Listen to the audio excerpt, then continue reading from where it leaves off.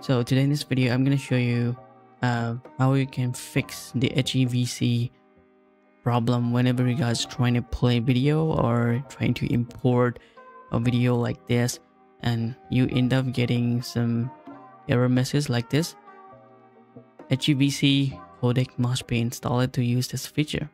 So please check your operating system to determine whether or not this codec is available on your system. So it's trying to say we need to install HEVC, but you can see pretty much in the store you can't download this for completely free.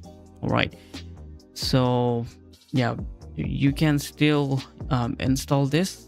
Go to the description down below and I will provide you the link. So go ahead and copy that link and open up the Edge browser or Google Chrome, whatever you have.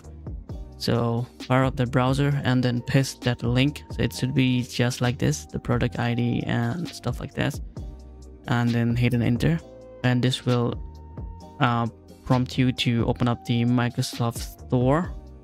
And there we go, guys. So we can now install this extension. So install this. All right, guys, so it's been installed. All right, so we don't need to open that application. Let's try to open up this file again, and hopefully you can see that it's work pretty much fine. All right, so you can also now play on your Windows Media Player.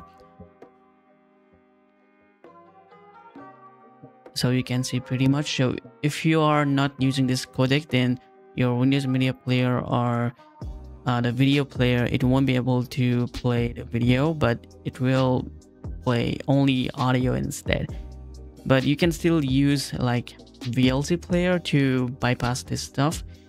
But yeah, this is how you guys can solve your issue by installing HEVC video extension from device manufacturer. All right, so that's it for today's video. Hope you find this video useful. So see you guys in the next video. Peace.